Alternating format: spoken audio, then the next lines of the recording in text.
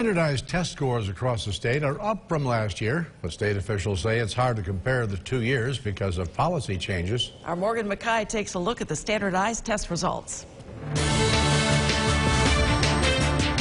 The State Education Department explains that this year's test scores cannot be compared to previous years, since the number of days the test was conducted was lowered from 3 days to 2 days.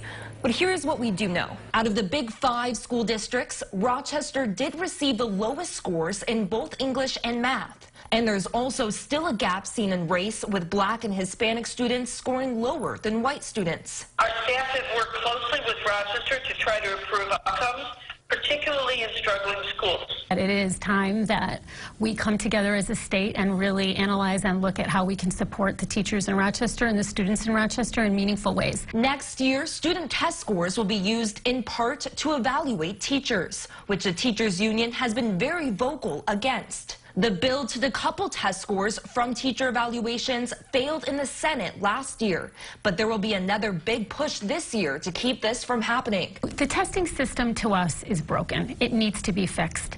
The move from 3 to 2 days, that was a start, but the tests themselves are developmentally inappropriate. However, there were less students this year that refused to take the test. But the teachers union says this does little to show parents' true feelings about the exam. It was a 1% decrease.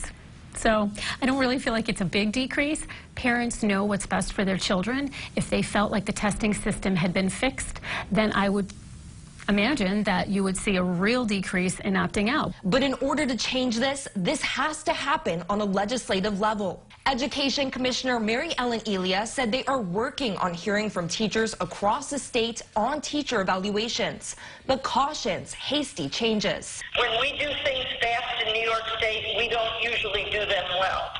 And I would suggest to you that teachers' voices need to be heard. We will be having forums and focus groups all over the state. Reporting from the Capitol, I'm Morgan Mackay.